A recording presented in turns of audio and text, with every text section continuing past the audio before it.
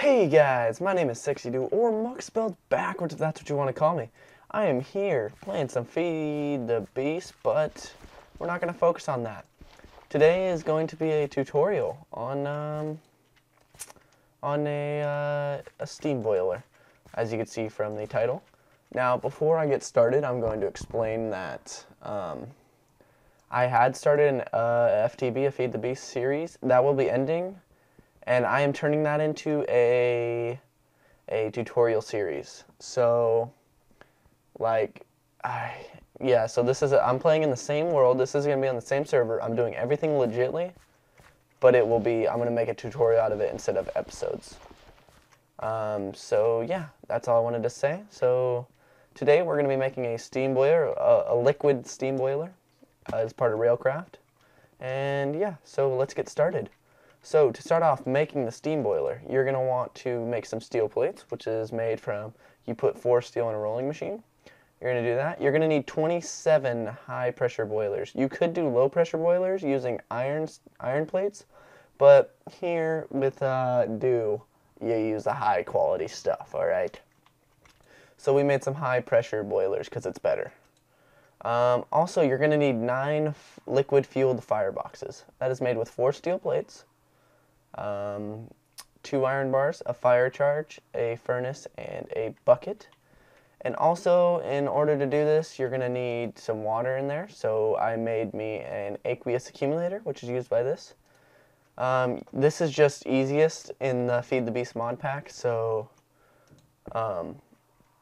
it's not, if you're just using Railcraft, it might not be, I don't think it's in there. So you just got to figure out another way. I think there's a way to do it with I don't know how you would do it. Just keep refilling it or something. I don't know. But most people aren't just playing with Railcraft. They're playing with Feed the Beast or another mod. So, also I got these. The liquid fueled firebox will run on creosote oil, which is the output of making coal coke. So you put some coal in there, coal coke will be made, and an output of that is creosote oil, and that's what we're going to use to power this. So I got a lot already made.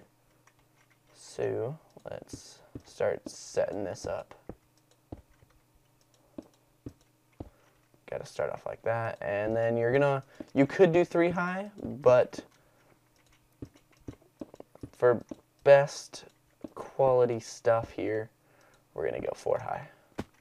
See, it connects. See that, but we could still go, we could still go higher. And there you go.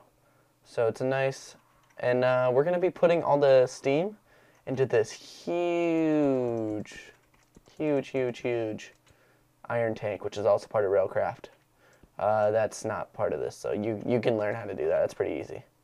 So that's filling up with water right now. Aqueous accumulators filling that up. So let's get it on. Let's start. Let's get it on. I crack myself up. So let's turn down and get our little crescent hammer.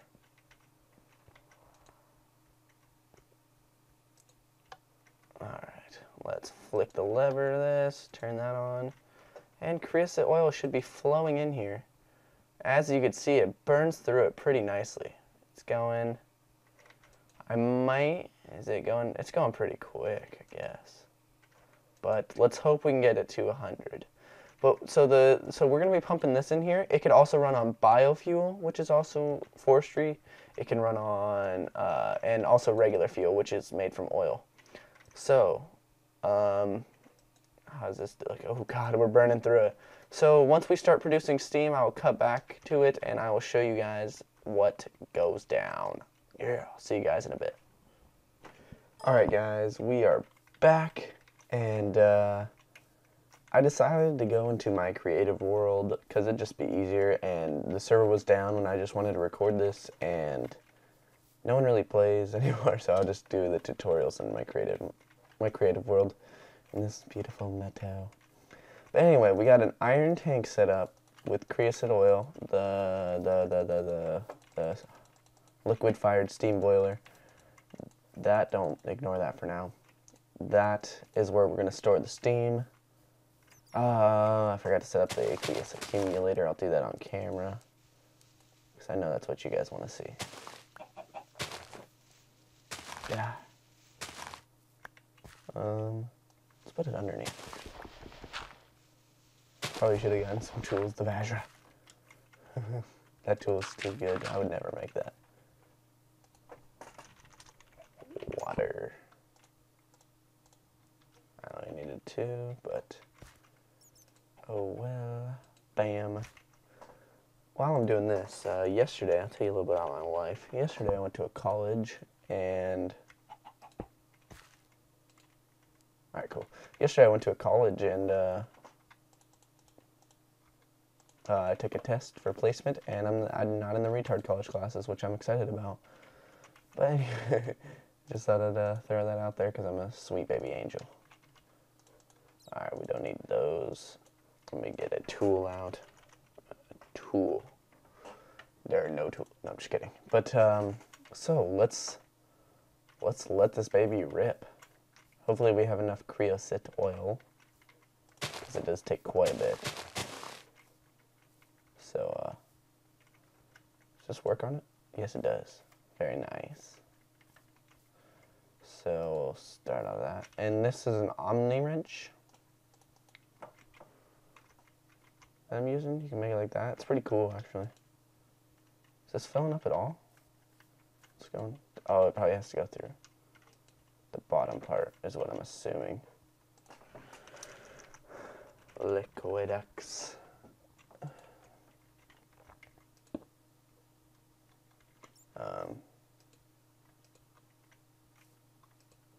Let's just redo it. There we go. There we go. All better. And look at it, just burns through it. If you're playing on Feed the Beast, so I would recommend using either fuel or biofuel, because I'll show you. Let's go to fuel.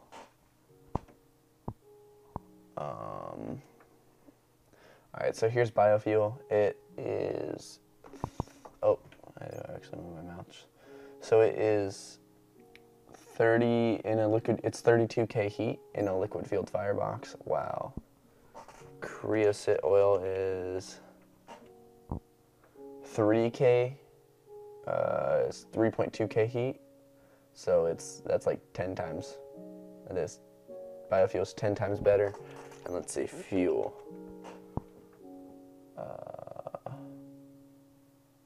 Where is fuel? I don't see fuel. See oh, here it is. And this is, oh god, 384, oh wait, no, 96K heat. So fuel is the best overall, but okay, we should be good. Fuel is the best overall. I'm just showing you with creosote oil because that's all part of Railcraft. So is this. This is not the Liquidex aren't, but you can transport. I don't know how to transport it other than in Railcraft, but this music's really loud. I'm gonna have to turn that off. Anyway, I'll cut back to when I'm starting to make the... Actually, no, while that's going, I'll explain what I'm gonna do. So. Really? Omni wrench. Ah. Got a bow. Gah. Alright, so.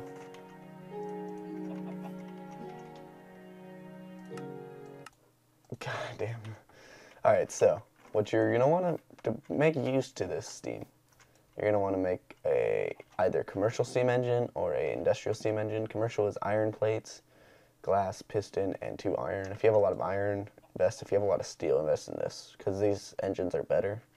So I just set up 10 of these, what are they called? Energy conduits or whatever. Energy cells, uncharged. I set that up, 10 of them with 10 industrial steam engines. So this will be pumping out the steam whenever it gets into here. Let's actually close that up. And it will be powering these engines, which I probably should hook up. I'll do that the easy way, but now I showed you that, so now I will cut back until it is creating steam. 1 second. Oh my god, we are so close to 100. Oh, come on. Yeah. Alright, steam should be being made. Yes, steam. Look at it. It's being made. Steam's being made. Yay. Yay. So this is how steam is made. Yeah. Now, let's see how these engines in this tank fills up. Da-na-na, na-na-na. Alright guys, so we are gone. We have a lot of steam going in here. And now, I'm gonna flip the lever. I think I already flipped it actually. And we are going to power all these bad boys. Can't tell if they're going or not. Yes, they are. Are they powering this? Yes, they are. So with this, you'll just have a continual powering of these redstone energy cells. You just need to, they'll get going after a while, obviously. But you just need to change out these things, the redstone energy cells. It's like, this is actually like an MFE for industrial craft. That's the same thing for build craft, or like uses the build craft, the MJs, while the MFE uses EU, which is what a lot of things are good for. So this creosote I use not a million, a little bit over under a million. I used 700,000 about. It's still going. Oh, sorry about that, guys. That's annoying. Always pops up. But we're almost at 1 million steam, and my recommendation would be have more valves because we're losing steam right here, technically, because it's not being produced. But all these are being produced nicely. Sweet. Alright, I can move that out, that out. I was kind of like exploring some things. Look at this thing. Come on, that's not even fair. Now I gotta take down the whole tree. Getting wood. I don't like these trees here. Anyway, so that's the end of my tutorial of how to use a steam boiler. I hope it helped a lot. If it did, let me know in the comments, and I'll probably make another tutorial video on FTB, and hope you enjoyed. See you later. Bye.